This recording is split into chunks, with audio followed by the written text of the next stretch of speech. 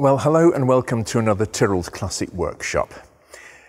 Things have been a bit frenetic here over the last few weeks. We've been very busy just fixing cars and restoring cars, which is why I've been conspicuous by my absence for either 4 or 5 weeks now. And I'm very sorry about that, but unfortunately, the YouTube channel is secondary to the business here. It's not the other way around. We don't run the business around the YouTube channel. So it's just a case of as the chips fall, as the time becomes available. I've been traveling a bit and 1 or 2 exciting videos coming up with that. Very exciting and interesting videos.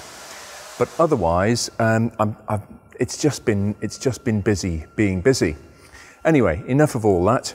We'll move on. This is a workshop catch-up, and one of our old friends is back, and that is this Lamborghini Miura. This is the car that sold at RM auction in October 2019, and it was £1.25 million it sold for, which is very much in the public domain. It's a Miura S, a 1970 car, and it's come in for a full restoration apart from the interior. And quite a few videos ago, we looked at Craig preserving the original carpets, bearing in mind this car is now over half a century old, over 50 years old. And we're still managing to keep all of the interior because Craig has sympathetically and very cleverly managed to remove everything, including carpet that was glued down from new. And using a few tricks of the trade, because normally if you pull carpet off like that, it leaves half the piles behind. And you've got to be very careful leaving half the piles behind. But the car has been away to be painted, and it's come back beautifully done. We're just building up the mechanical aspects now. We've ordered a new wiring loom for it, which Pete has been fitting.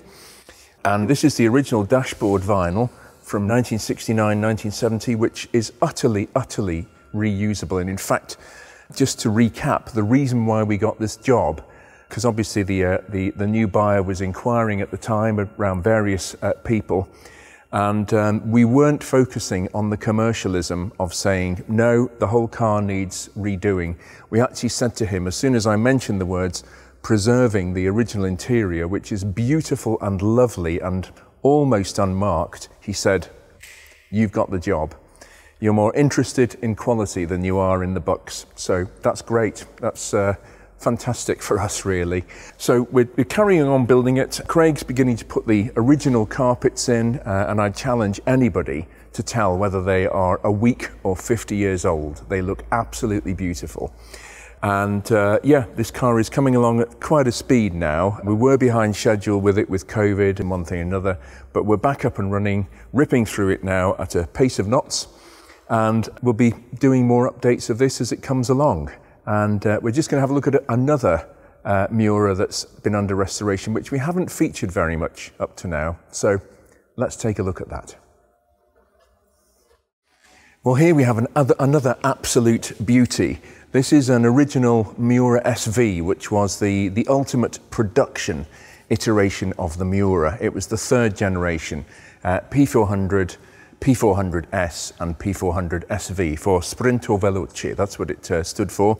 And it's got these bulbous flared wheel arches. And a while back, some videos ago, I had the pleasure of visiting. I got invited to visit Marcello Gandini at his home in northern Italy, just outside Turin. And we discussed how he designed the Miura, an absolutely incredible experience for me. And I took the Italian job Miura along, and he explained to me at the time that he was limited on the original Miuras, the P400 and the S. His design was limited by tyre technology because they didn't have wide, anything resembling low-profile tyres that could be used on production cars. They could be used in racing cars with different tread compounds and patterns, but they couldn't be used on road cars until Pirelli developed a wide tyre, which actually, and that made the Miura become the car that Gandini, and to a certain extent, Ingegnere Gianpaolo Dallara, who I also had the pleasure of visiting in a previous video, check those out.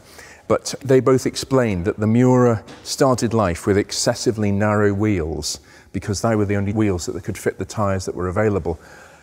We moved forward to the SV and things got more interesting because we've got this bulbous, more aggressive back end here. And what actually happened was the tyres were wide enough, 265 section tyres, 275, depending on which manufacturer. And they actually were able to put the correct tyres on that they always envisaged. And Pirelli and Lamborghini in those days worked together incredibly closely. And Pirelli would do things that other tyre manufacturers wouldn't even consider to take advantage of the high technology cars that Lamborghini were producing. So they went hand in ratcheting up the technology. And the same thing happened in the 70s with the Silhouette. Very low profile tyres on that. The Countach LP400S, which was spawned from some non-production Countaches made for Walter Wolf. Very long story, but the result is, this is the daddy of production Miuras. It's worth around about twice the cost of the next model down, the Miura S, which is worth more than the P400. This is a $3 million US, 200, sort of £2.25 million car when it's finished. It came in from the States, it was red, it's been painted back by Ryan, who's done a beautiful job on it, to its original Verde Miura, lime green, the iconic lime green that Miuras are known for. And in fact, they only made 15 SVs in this colour because things were moving on, we were into the 70s, sort of reds, other colours like that, and the lime green for the moment went into abeyance. It's back again now, of course, in the 21st century, towards our end of the 21st century. Even Ford Mondeos are now lime green, some of them. So, but this is the car that sort of started the lime green craze, and it's lovely to put this back to its original lime green. As I say, we've been working on this car, we've been rebuilding the suspension and getting everything ready to bolt back on when it comes back. So we're just about to start work on this. Very rare car this, they only made 150 Miura SVs. One of the reasons why they're worth so much is the rarity, but also they were the ultimate evolution of the Miura in, as I say, in production terms. So really interesting car. We're going to be, we're doing a full ground-up restoration on this, and the interior on this is the exact opposite of the yellow Miura. It needed doing badly. It was retrimmed in the 1980s using some pretty awful leather. So Craig's been up to all sorts of mischief in his corner of the workshop, and we're going to have a look at the interior now, because that is also being restored back to 100% original in appearance and materials. Okay, let's go and see Craig. Well, here we are. Yes. Well, you have been up to some mischief, haven't you? In a good way. Yeah. So this is the retrimmed. This is a bit, essentially, it was trimmed in a pretty awful tan leather before, wasn't it? A light tan leather. And nothing was right about it, really, was it? No, it just, yeah, you're right, it just didn't look right. No, not nice stitching, no, etc.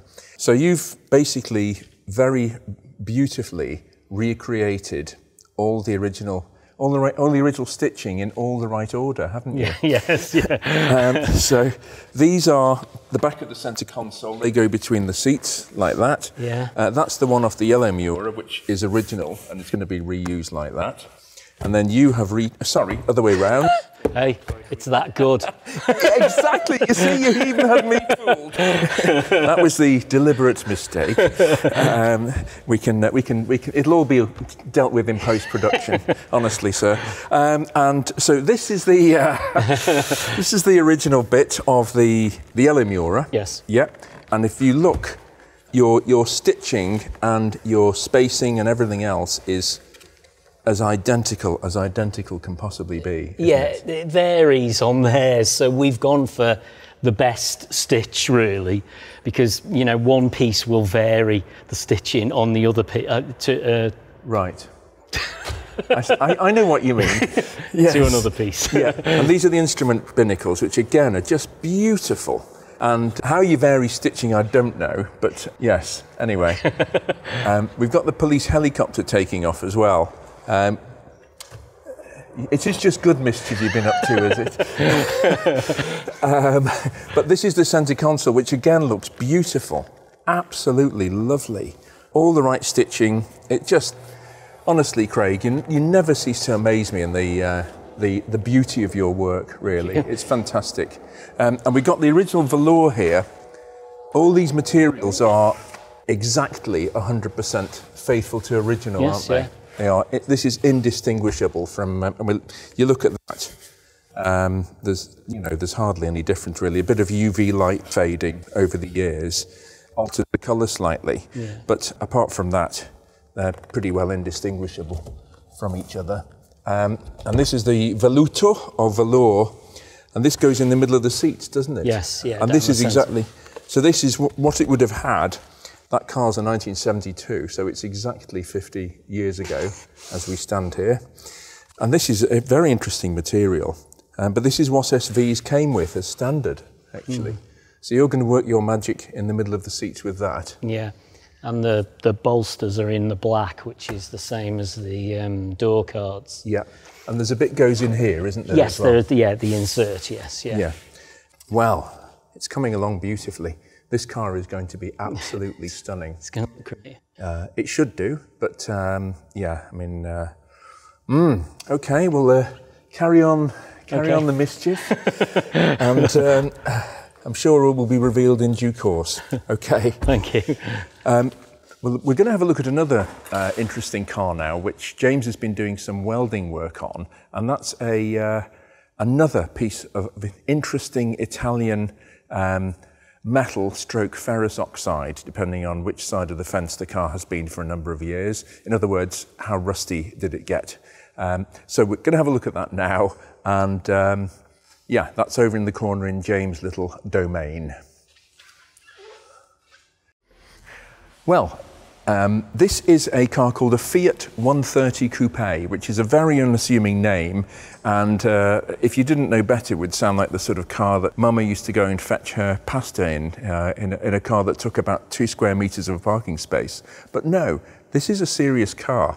This is not a little Fiat for putting round downtown wherever.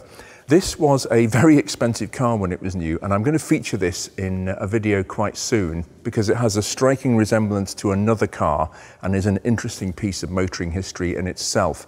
But the 130 Coupe was a lovely, lovely, elegant car, but boy did they rust.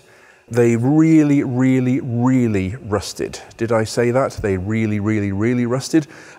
Incredible. After 18 months, 2 years, there were bubbles appearing here. I mean, very, very bad generally, but this car is a UK right-hand drive car, and as far as I can tell, they only made 2 manual right-hand drive Fiat 130 Coupes, and this is one of them. So this was quite an astute buy. A gentleman in London bought it at auction, and the underneath, the floor is incredibly solid on this car, which is miraculous really considering how they rusted. And James has been fabricating a new bit of tin here, new bit of metal, which is actually far better, dare I say it, than the metal they were made out of originally.